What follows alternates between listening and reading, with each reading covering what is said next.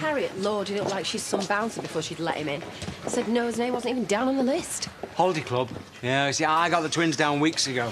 Yeah, all right. Well, some of us have been busy, haven't we? Anyway, lock up your sons, everybody! Decree absolute. Oh, I always think they should be written in fancy ink, one of those big red wax seals. Fancy hooking up later? See a film? Now, that is really sweet of you, but I'm going to say no. I prefer a man with something about him, you know, other than the smell of manure. What, like Ross, you mean? Can't, sorry, I got the kids. Well, I can pop round, bring a DVD. Mate, I know you're not stupid, so I'm going to go with amnesia. I told you, not when the kids are there, it's confusing for them. Right. And let me know when it's convenient for you then, eh?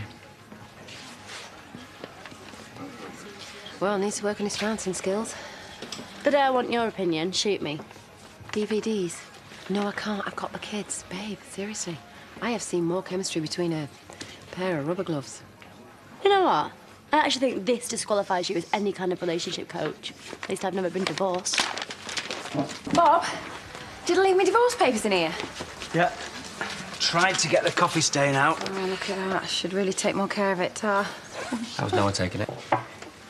Well, give him my love. And, you know, if there's anything he needs. My son doesn't need anything from you, thanks. Doesn't even need your surname now, does he? So, do you know what? Have it back!